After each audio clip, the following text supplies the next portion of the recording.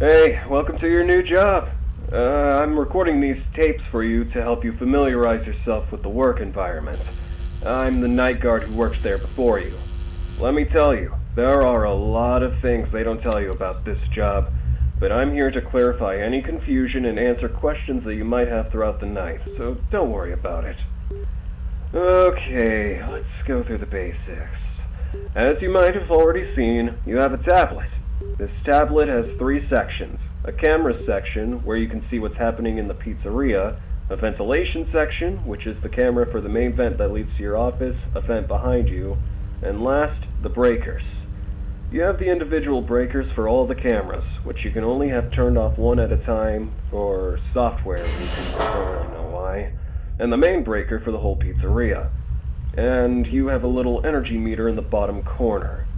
This is important because, to cut expenses, Creative Concepts decided to set the pizzeria in a limited emergency energy protocol at night, or something like that, I don't know. It just means we have very little power available. Everything consumes power here, lights, doors, etc. And we have to be careful to not waste any power, because if not, you're just gonna have to sit in the dark the rest of the night. And believe me, you don't want to do that.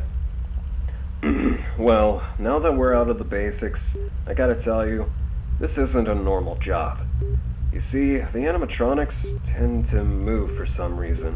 I don't know why it happens. I tried talking with maintenance and management, but they either don't listen to me or ignore me completely.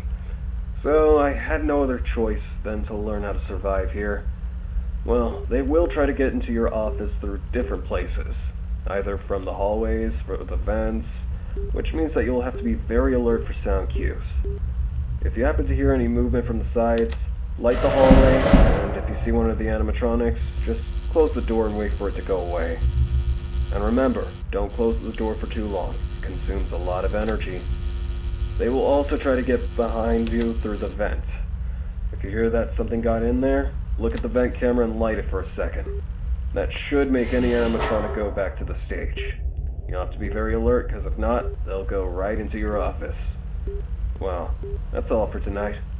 Good luck now. Bye.